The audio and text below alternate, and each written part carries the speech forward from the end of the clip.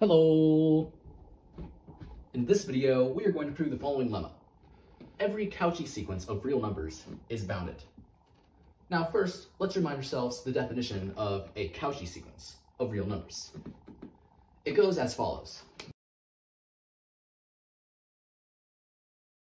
Given a sequence of real numbers xn, we say that xn is Cauchy if, for every epsilon greater than 0, there exists a positive integer h such that for all positive integers n and m greater than h, the absolute value of xn minus xn is less than epsilon. Now, the definition of a bounded sequence of real numbers is as follows. Given a sequence of real numbers xn, to say that xn is bounded means there exists a positive real number capital M such that for all positive integers n, the absolute value of xn is less than or equal to capital N. So our goal is essentially to prove that every sequence of real numbers that has this property also has this property.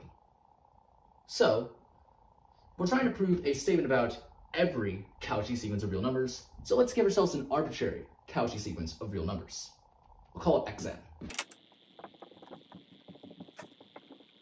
The goal is to show xn is bounded. Now to start, since xn is a Cauchy sequence, this means we know that this first statement is true. And this statement works for every positive real number. So in particular, it must work for the positive real number 1. So taking epsilon to be 1, we have that this is true. So there is some positive integer h such that for all positive integers n and m greater than h, the absolute value of xn minus xm is less than 1.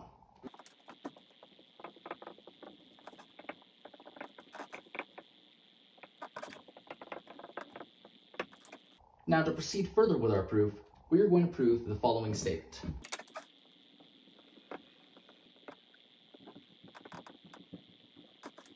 We can show that for all positive integers n greater than h, the absolute value of xn is less than 1 plus the absolute value of xh plus 1. And proving this will help us prove that xn is bounded. So let's prove this. And to start out, since we're trying to prove a statement about every positive integer greater than h, let's give ourselves an arbitrary positive integer greater than h. I'll call it n. Now we know that this statement is true, and this statement works for every two positive integers greater than h. So, in particular, we can take n to be the n we have here, and we can take m to be h plus 1. If we do that, then we have that absolute value of xn minus xh plus 1 is less than 1.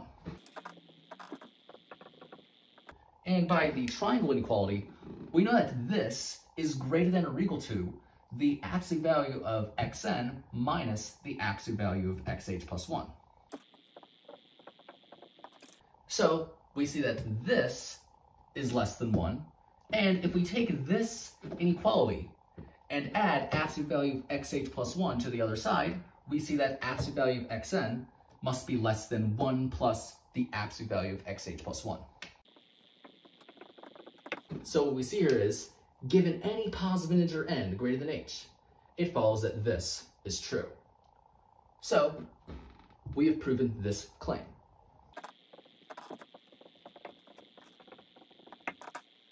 Okay, so now let's consider the following set. We'll call S.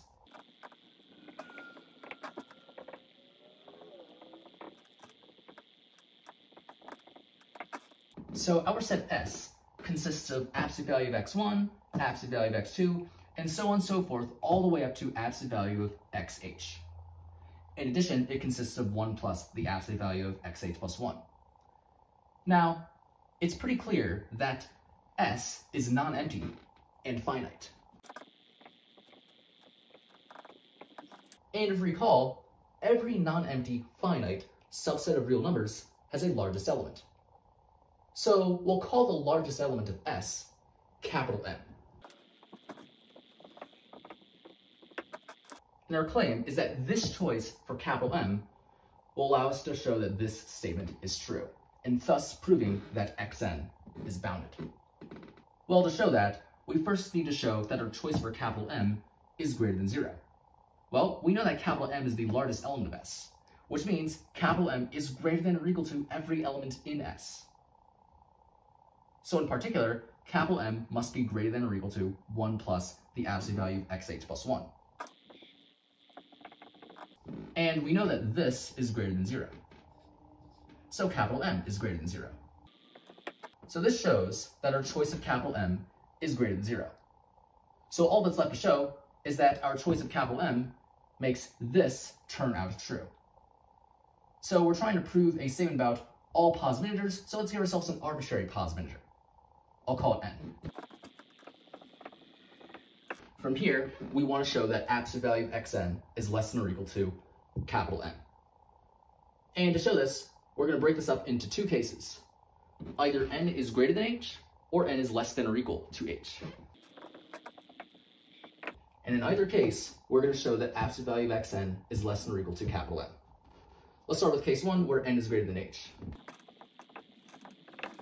Now in this case, we can use the fact that this statement is true, right? We know that this statement works for every positive integer greater than h. So in particular, it must work for n. So taking n to be the n we have here, we have that this is true. And we know that 1 plus absolute value of xh plus 1 is less than or equal to capital M. And this tells us that absolute value of xn is less than or equal to capital M, which is exactly what we wanted to show. So this completes case 1. Now let's move on to case 2, where n is less than or equal to h. Well, in the case where n is less than or equal to h, the absolute value of xn must be one of these guys. So the absolute value of xn is an element of S.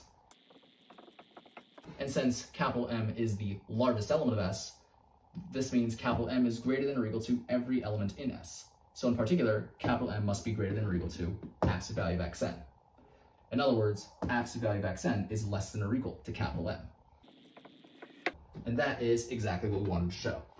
So we see in either case, the absolute value of xn is less than or equal to capital M. So what we see here is, given any positive integer n, absolute value of xn is less than or equal to capital M. So we have shown that this statement is true. So we have found a positive real number which makes this turn out true, namely this positive real number. So we've proven that this is true, which proves that xn is bounded. And so this completes the proof. And so yeah, that's pretty much it for this video.